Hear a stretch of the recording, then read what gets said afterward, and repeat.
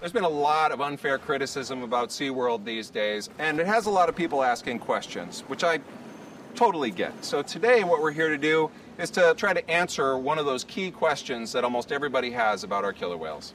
So the question comes from Kylie on Twitter, and Kylie asks, PETA says killer whales in the wild live 30 to 50 years on average, but your whales have an average lifespan of only 9 years. Is that true?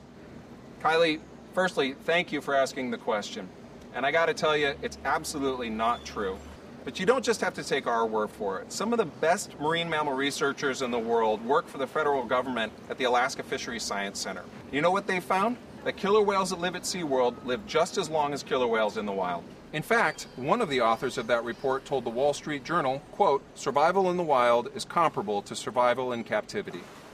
That doesn't happen by accident. The reason our killer whales are living long lives, thriving and healthy here at SeaWorld is because of the comprehensive health care program that we can provide for them. Yeah, so let's just switch over to Trua so we can push that. We've really just been monitoring her for hormonal activity to see if she's cycling normally, but health-wise, everything has looked really normal. Let's just look at her from Trua. So. Every single day, SeaWorld vets and animal care staff do a thorough examination of every whale.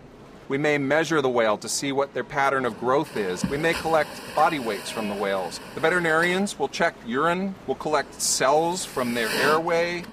We can culture those things, look under a microscope, and look for trends in the health of that individual whale. And then how much serum are we banking? As much as we can get? As much as we can get. That way we have lots of serum banked for all the researchers that are coming along and wanting serum. Okay, we collect bloods from all of our killer whales. We can identify subtle changes in their blood results that will give us a hint as to whether a killer whale is beginning to become sick.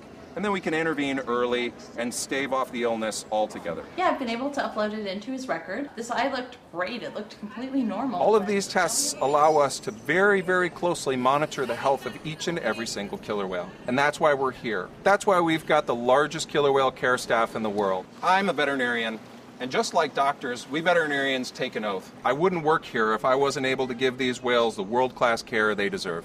So don't believe what PETA and Blackfish are saying. Our killer whales live lives just as long as killer whales in the wild. We hope that answers your question, Kylie, and thank you very much for asking it. We know you love killer whales, and boy, I'll tell you, we love killer whales too. So please keep those questions coming. We're eager to answer every single one.